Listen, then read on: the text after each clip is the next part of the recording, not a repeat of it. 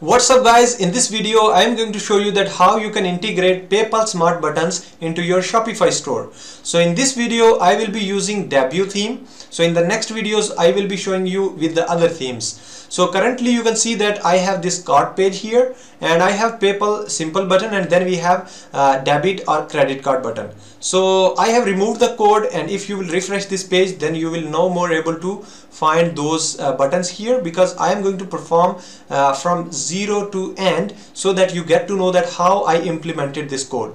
And the important thing is that I already uploaded a lot of videos on this, but the problem was that I have updated some code through which you will be getting product information in your PayPal receipt, of course.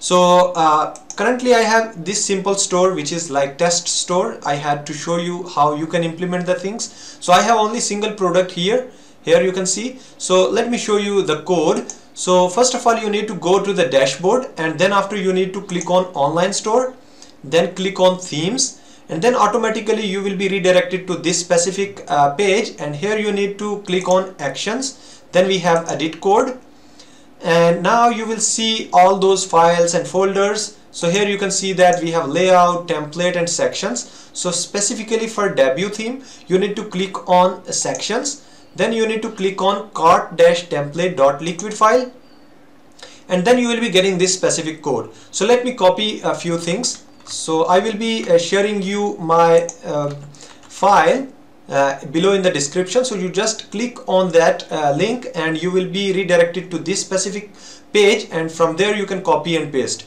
So the first thing is, like, I am going to copy this line and let me paste it over here on the top. So make sure this must be on the top. Then after you have to copy this script. So you can see that this is the script. I am going to copy this one and let me paste it down below. So here you will be getting this schema. This is actually the JSON. So above this you have to paste it. So I have just pasted over here. So now everything is done. One thing is remaining, which is this specific line of code, which is this one, PayPal button container. So you should copy this one again, and then we are interested to show the buttons over here. I mean below the checkout button. So I have just pasted on line number 297, and make sure you should compare the things.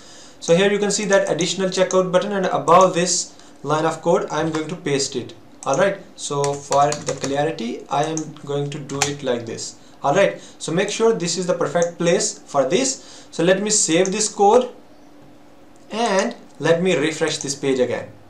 So now you can see that I have this specific button, these buttons over here, but I am interested to keep it little smarter. I mean the design must be neat and clean, and for that I have to copy some code down below this one.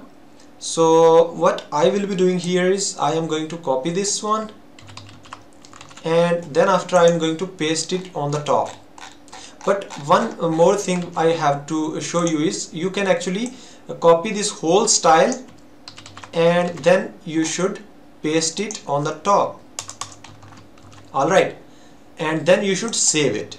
So if you will save, then if you will refresh, now you can see that everything is up and running. I mean we have PayPal, we have debit or credit card, and above this we had the checkout button. So if you are thinking you have needed that checkout button, then you need to remove this code, which is cart submit. Alright, this code you should delete it from here. For example, I am going to delete this one.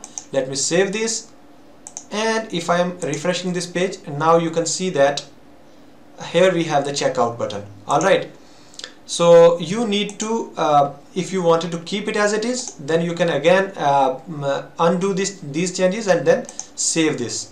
So one last thing, that is you need to replace this specific client ID with your PayPal client ID, which is live. So I will be adding the link below in the description, through which you will able to find out that how you can find that specific client ID from your PayPal, which is actually linked to your Shopify store, and whenever some customers are placing any order, then you will be receiving the money in over there. Alright, So here in the place of SB, you need to replace with the client ID which you will be watching in my video. Alright, so that's it for now. So you can see that we have, if you will refresh this page, you will be getting this specific code.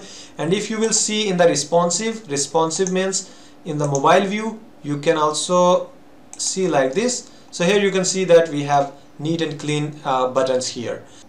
So for the reference, I wanted to show you that how from where I got this code. So I actually copied the code from PayPal official document, which is like developer.paypal.com/demo/checkout. So if you will search this specific URL, then you will be redirected to the page which is like this. So I have managed the code from here. So I just organized in such a way that you should not be confused. So this was the reference. So in the next video, I will be showing you another with another theme, that how you can implement that. But in this video, I had to show you with Debut theme specifically. So make sure to follow all these steps, and I will be adding the link below in the description through which you can follow the code step by step. And if you are facing any issue, then you can ask me the question below in the description. So if you have any technical issue, then of course I will be helping you out with that. And if you are new on this channel, then please subscribe this channel and like this video. So thank you so much for watching this video. See you in the next video.